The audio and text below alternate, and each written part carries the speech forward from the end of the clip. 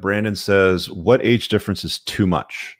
I'm in my early 30s. A girl in her early 20s is in my Bible study, and she has a boyfriend. Can't get her out of my head. I'm trying to work on myself. The question is more about age difference.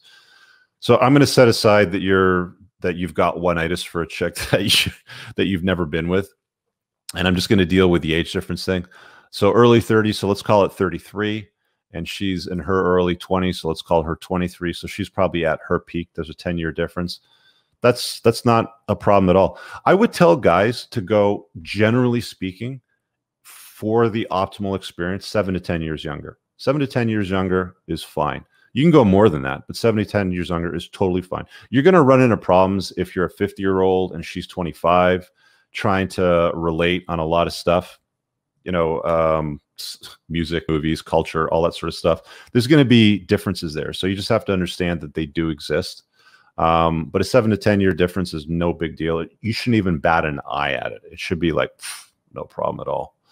If that makes sense. Revolting One says, if you're a 47-year-old, it can easily pick up 18 years old after being red pilled. Is this considered too pervy?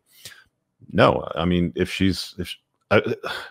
you are going to be told yes, but I'm going to tell you no. If she's over the age of majority, like if she's an adult in your country, territory, province, state, where it is that you live, it's not. It's fine.